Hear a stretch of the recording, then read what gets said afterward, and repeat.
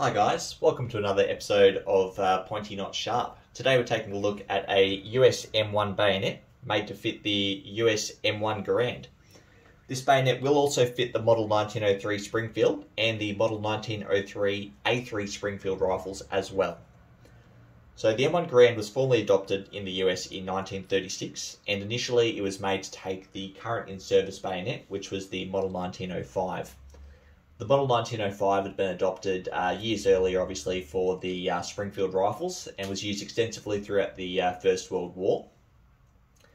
There were actually 4 different patterns of the Model 1905. So there was one made prior to the war, one made towards the end of the war, one made in the 20s and 30s.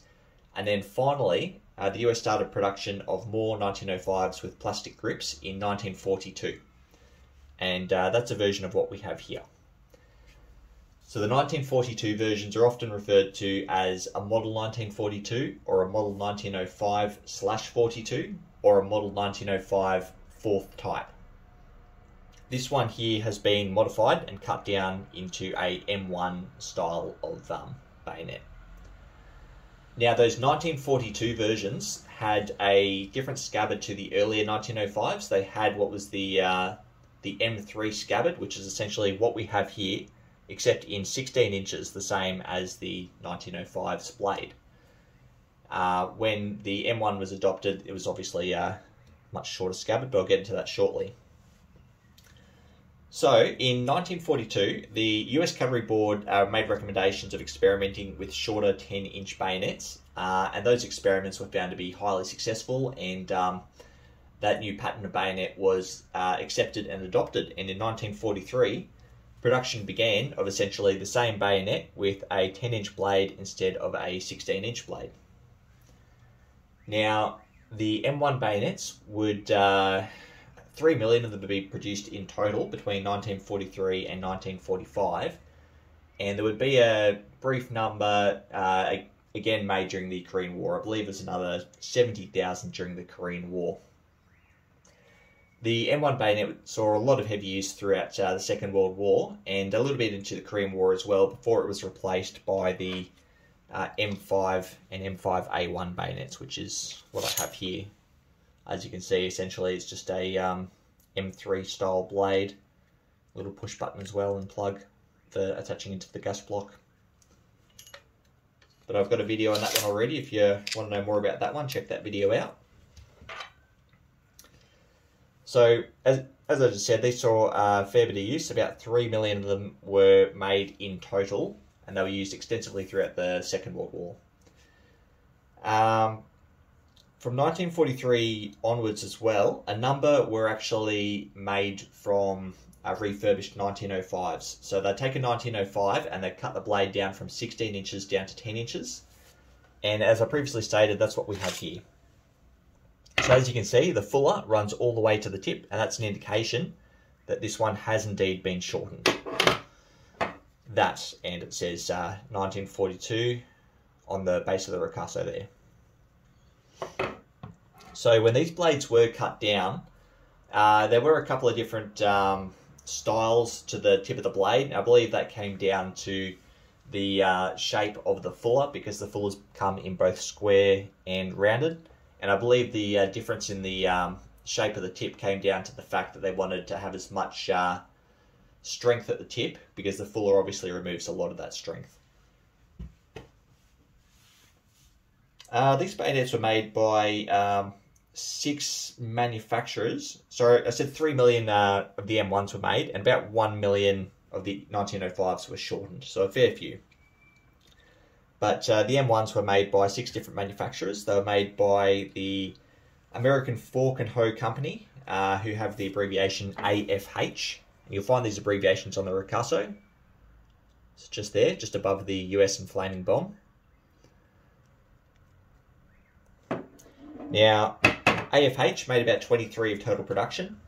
The second company was Onetta Limited. Their abbreviation is OL, and they account for 16% of total production. Then there was Power Blade Company. Their abbreviation is PAL-MOD, or PALMOD, and they account for 17% of production. The fourth manufacturer was Union Fork and Hoe, or UFH, and they account for 26 of production, so they were the biggest producer of the lot. The fifth producer is Utica Cutlery, which is UC-MOD, 15% production. And finally, the final producer was Wild Drop Forge and Tool, or WT, and they only account for 4% of production, so they're quite uncommon. And WT actually stopped production in 1943, and of all those companies, they were the only one who didn't shorten pre-existing blades. So while all 6 companies manufactured M1 bayonets, Wild Drop Forge and Tool were the only ones who did not shorten existing blades down to the 10-inch configuration. Now, I'll very quickly go through the construction of the blade. As you can see, we've got a spear tip on this one, nice fuller, got a true edge and a little bit of a false edge that's been put in there. You won't always find that with different blade configurations. Nice solid spine, nice deep fuller. We've got our markings on the ricasso being the manufacturer at the top. Underneath that, the US flaming bomb with US either side of it. Some of these were, well, a fair few of these were made for Greece after the war, and those ones will have an E on this side of the flaming bomb and US on the other side of the flaming bomb. And they're 1942 at the base, but that's only for the 1905s that were converted down. On the reverse side, we have a serial number on the crossguard, and on the tang, we have AFH for the manufacturer again. Now, America Fork and Hoe and Union Fork and Hoe are the only ones who have their manufacturing code both on the ricasso and on the tang. All of the other manufacturers only have their marking on the ricasso.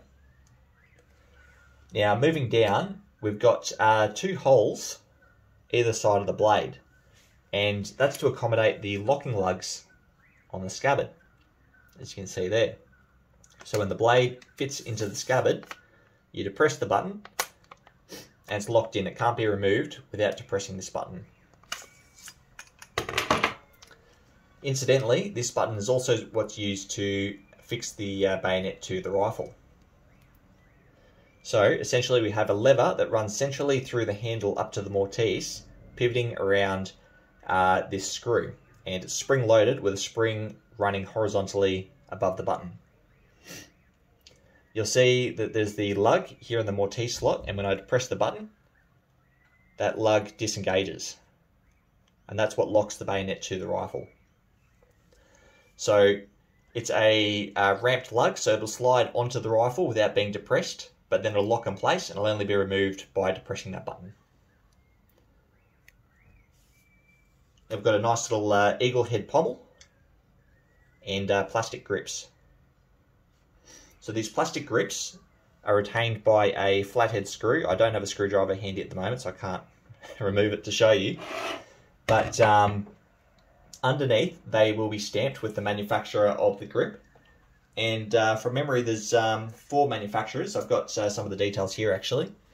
So if it has the abbreviation AB, it'll be manufactured by Auburn Button Works.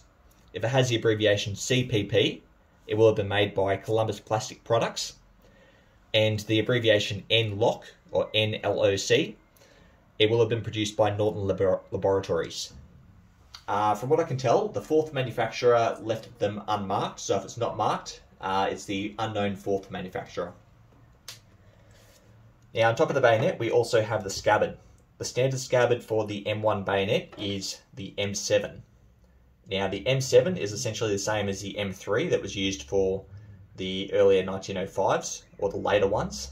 And it's a nice long scabbard that's been shortened down, essentially. And it's marked here on the this piece here. We've got US M7. We've got a wire hanger on the back. Now, quite a few of the M3 scabbards that were used for the 1942 versions of the 1905s, they came with M3 scabbards that were the full 16 inches, and they were actually converted down into M7s that were cut down to length and just had a new mouth attached. Other than that, that's probably about everything I've managed to uncover to date about this particular bayonet. So if I've missed anything or made any mistakes, guys, comment below. I'd love to hear from you. And thanks for watching.